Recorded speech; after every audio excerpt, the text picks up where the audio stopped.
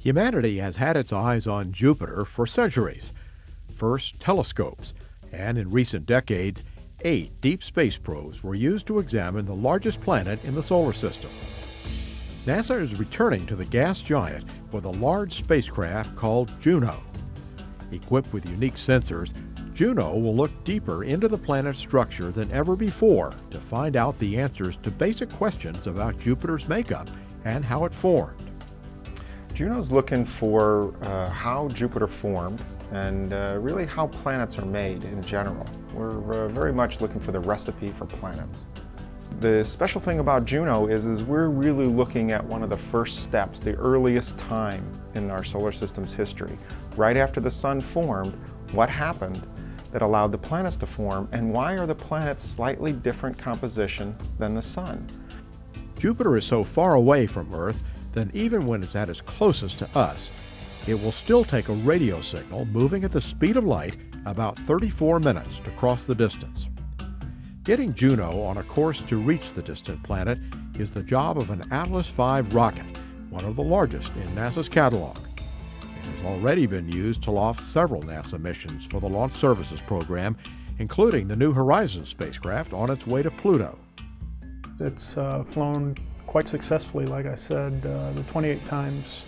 Pretty challenging missions, pretty challenging payloads. It's got a heritage that goes back to the Atlas I and some of the components and in the upper stage. So it's an evolution of a family. And in its current configuration and shape and form, I'd say it's pretty robust. The alignment of Earth and Jupiter leaves the mission's managers with a limited window to launch the spacecraft.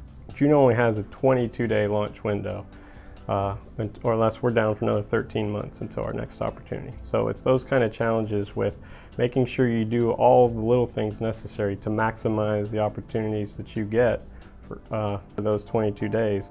Even riding a powerful rocket into space will not be enough on its own to push Juno to its target. The spacecraft still needs the kind of assist only a planet can provide. That's why Juno will go into an orbit that will bring it past Earth 2 years after launch and use the Earth's gravity to slingshot it out to Jupiter, arriving there in August 2016. Aside from distance, Jupiter offers unique challenges to a spacecraft, such as a radiation field rivaled in intensity only by the sun. We have a box in the middle of the spacecraft that we call a vault, and it's made out of titanium, and that shields all the electronics from these hazardous radiation. And we're very much an armored tank going to Jupiter. Just as Juno is building on the knowledge gained with past missions to Jupiter, future missions will build on Juno's findings. If we can start to understand the role that Jupiter played in how the planet formed and how that eventually governed the creation of the other planets and Earth and maybe even life itself, then we know a little bit about how to look for other Earth-like planets maybe orbiting other stars and how common those might be and the roles that those giant planets that we see orbiting the other stars play. NASA's Launch Services Program has dispatched several probes to deep space in recent years, including the Opportunity and Spirit rovers on Mars, the Cassini spacecraft that is studying Saturn, and the New Horizons mission that is on its way to Pluto. The schedule does not lighten for the LSP team after Juno.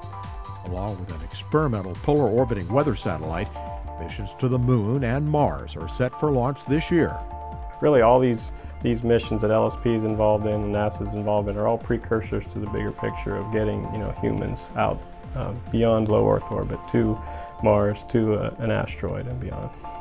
For now, though, the team is focused on getting Juno safely on its way to Jupiter. I will be celebrating when I hear that spacecraft has separated successfully and those solar rays are out.